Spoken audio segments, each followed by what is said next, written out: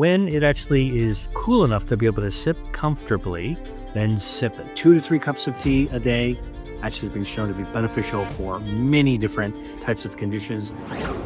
What if I told you that just one simple drink could help fight against cancer and heal your body from the inside out? Sounds unbelievable, right? Well, today we're diving into the incredible research of Dr. William Li, world-renowned scientist and medical doctor who has uncovered how this powerful drink can work wonders for your health. Stay tuned. Dr. William Li is a renowned physician, researcher, and author known for his work in angiogenesis, which is the process that enables cancer growth. He's been exploring how certain foods and drinks can boost the body's defenses against disease. One of the key mechanisms behind cancer-fighting foods is angiogenesis. It's our body's natural way of growing and maintaining healthy blood vessels. But when angiogenesis is out of balance, it can fuel diseases like cancer. The good news? We can regulate this process through our diet. And the one drink that's been scientifically proven to help fight cancer is green tea. Yes, this ancient drink isn't just for relaxation. It's packed with epigallocatechin gallate, EGCG, a powerful antioxidant that blocks tumor growth and boosts immune function.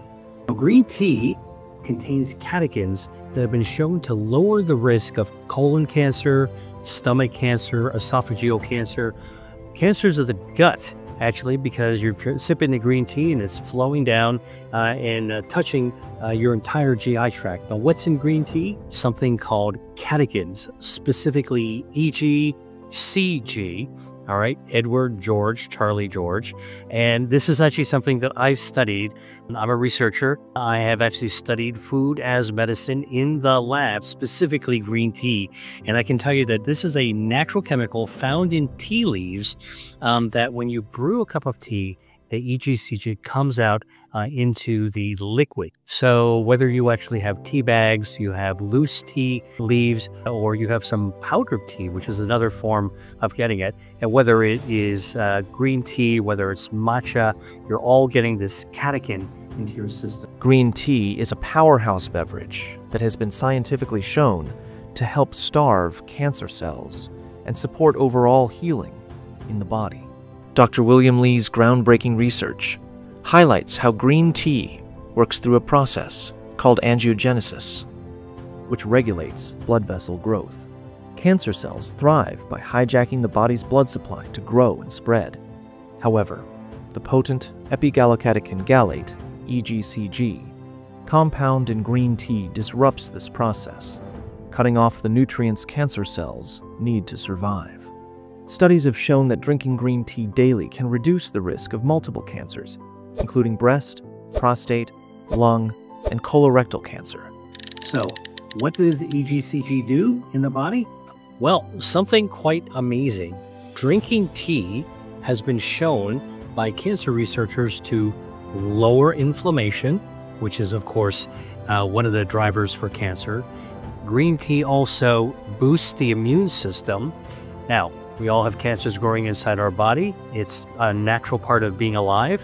When our cells divide, they make mistakes, and each of those tiny little mistakes is a microscopic cancer. But our immune system wings by, finds that microscopic cancer, and takes it out like a sniper. And so good, strong immunity is actually cancer fighting, and green tea actually does that as well. But the thing that I think is most remarkable is that the catechins found in green tea cut off the blood supply to tumors. Now, all tumors are harmless until they actually get a blood supply. And this is a process called tumor angiogenesis. Now, our normal cells, our normal tissues have angiogenesis. We need them in order to be able to heal our wounds.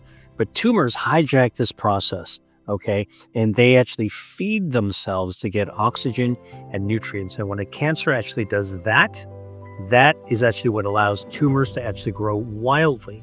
In fact, studies in the lab have shown that without a blood supply, tumors can't grow beyond about 2 millimeters in diameter.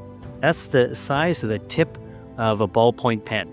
But the moment blood vessels can actually grow up and touch that tumor and feed it, that tumor can grow 16,000 times in just 2 weeks' time. All right. So angiogenesis, which is normal for healing, good for our body.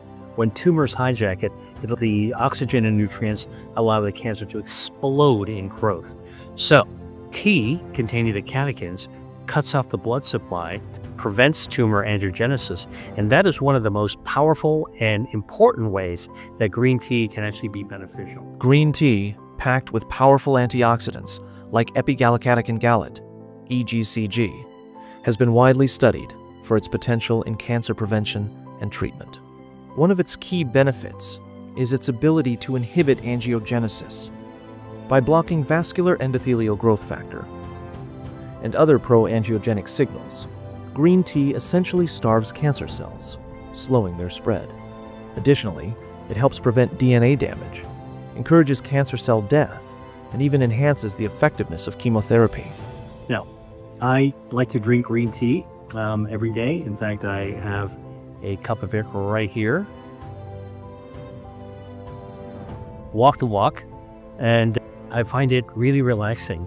I drink green tea all throughout the day, especially in the evening.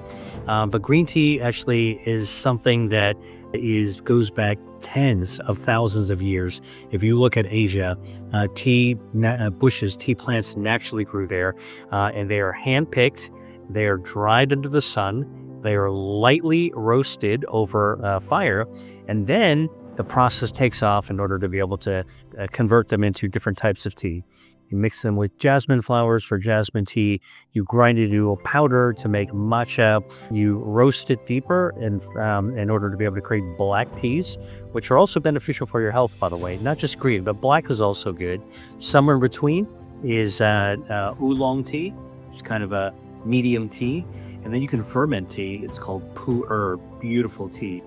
Research has linked regular green tea consumption, about 2 to 4 cups a day, to a reduced risk of cancers such as breast, prostate, and lung cancer. While fresh brewed tea is the best way to reap these benefits, it works even better when combined with a healthy diet. In essence, green tea isn't just a soothing drink. It's a natural shield against cancer, helping to keep our cells in check while fighting tumor growth at its core. Green tea has these anti-cancer benefits. So one of the questions is how do you actually make the green tea, and how much should you drink? Well, listen, I like using loose leaf tea. You can actually brew it in a pot with hot water. Don't ever drink a tea with boiling water you just put in there. That scalding liquid has been shown to increase the risk of cancer because you're injuring the esophagus. So do not do that. Let the tea cool down. And actually, it takes that time of cooling down to also steep out the catechins. That's the little tip for you. And if you're using a tea bag, you want to dunk the tea bag, all right, in order to be able to shake out those catechins into the liquid. When it actually is cool enough to be able to sip comfortably, then sip it. 2 to 3 cups of tea a day actually has been shown to be beneficial for many different types of conditions. But the most important thing that I like is that it tastes great and it's actually relaxing. So, if you want to take charge of your health, start with this simple step. Incorporate green tea into your daily routine. And if you found this video helpful, make sure to like, share, and subscribe for more science-backed health tips. Stay healthy, stay empowered, and I'll see you in the next video.